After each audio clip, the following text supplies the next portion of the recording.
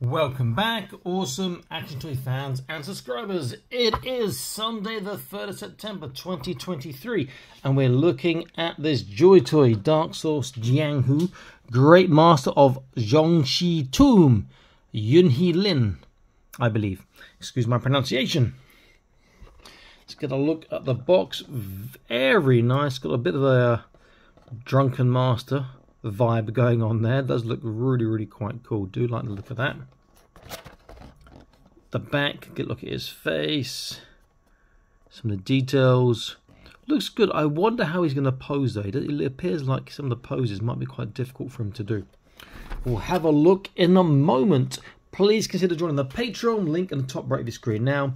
Get to see all the uploads when they're put online before they're published on YouTube. So no longer need to wait for 3 days, 3 weeks, 3 months and longer sometimes. Plus there are other benefits, and you can cancel any time in the first 7 days and it will not cost you a penny, so it is worth checking out. Okay, I'll be back in an instant with this guy set up. Stay tuned. Okay, here he is, and he can do a nice kick. Very cool. Great looking figure, I've got to say. He comes with 3 pairs of alternate hands. He comes with the standard right and left fist. He comes with right and left sort of a open-ish, almost gripping-ish hands here. He also comes with a left opposite to what he's got now, which is the right sort of a, almost like a trigger finger hand. And he comes with the opposite to what he's got now. So he comes with a right gripping hand, which he's got the left gripping hand on at the moment. No bases with these foot bases for these figures. Fortunately, they can balance quite well. Let's get a close look. Let's bring him in.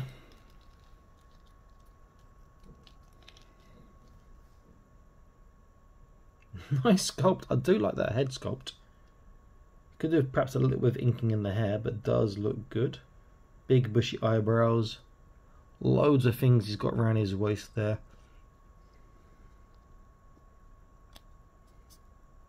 The back is a bit ugly in the legs, you can see, but you know that's covered most of the time.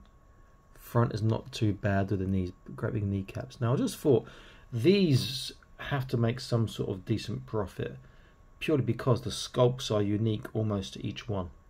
Or you know, not all unique, but they are relatively unique to the figures that come out, so they have to be turning a profit in order to keep making them. And I can see why they do keep making them, because they are absolutely fantastic figures. I love the look of him. Let's look at articulation. It's not going to be great in certain areas, but it makes up for it in stiffness of joints and the way he looks. So head first of all, side to side, forwards, backwards is amazing, and he can turn as well. Shoulders all the way around. Outwards he's getting flat. Biceps he's getting about 90 degrees, and then he's got the joint on the hand. You have to line up the joint to make it move. Trunk, forwards, backwards, side to side, he can turn. Waist, I'm getting only a trunk movement in there, looks like. Waist, there's movement too. So together, forwards not great, backwards is pretty fantastic to be fair, check that out. And sideways is good and not bad. Legs don't go as far as I like for a martial artist. That's pretty much it on the sideways, but he can balance if you get the angle right on his feet. Forwards is not great, and backwards is okay. And then he's got a double kneecap, very chunky indeed. Look at that, super tight on his knees, and it's not too ugly underneath. And then the feet, there is no boot turn that I can see. They could have put on in, but he does have the swivel left right. He does have a small tippy toe, and he does have a decent dorsiflexation, but he does pose well, you know. You can do that side kick if you get the foot twist right, so hopefully that's about right there. There you go, boom. Very cool. In fact, if I let me see how tall he is. Not a big action figure, but should be comparable with all our other 118 scales. He is chunky though, especially his bottom half. So height wise, we can see that he is around about, top of the heads are around just under 10.5, I think, and to the top of the hair is around about 11. So standard for modern 118 scale figures. If I compare him to a Marvel Universe Hand Ninja, I think. I've got a couple of these. They're pretty cool sculpts, but the figure itself is pretty bad. Could have been a lot better in terms of articulation and whatnot. But will he stand up for me? See that he is tall. He is not as tall as the Marvel Universe, but he's a damn sight more chunky.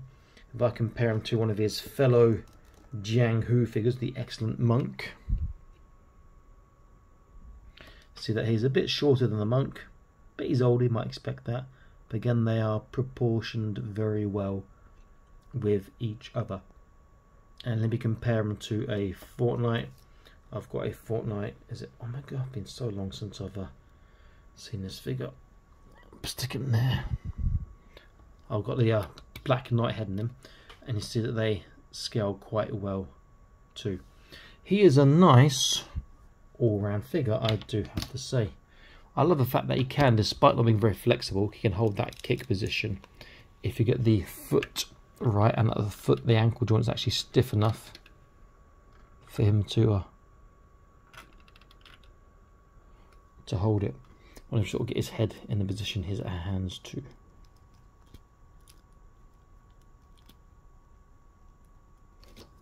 Will that do it? Let's have a look. Like he's in the fall over.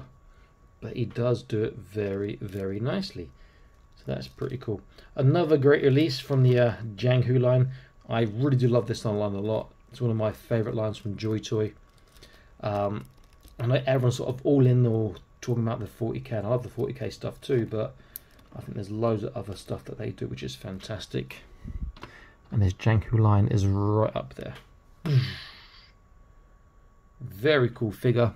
A nice release again from JoyToy. More of this, please. Okay, so awesome. Actually signing out. So please like, share, subscribe. Check out the Patreon link in the description below. And I'll see you next video. Stay happy, keep collecting. Bye bye.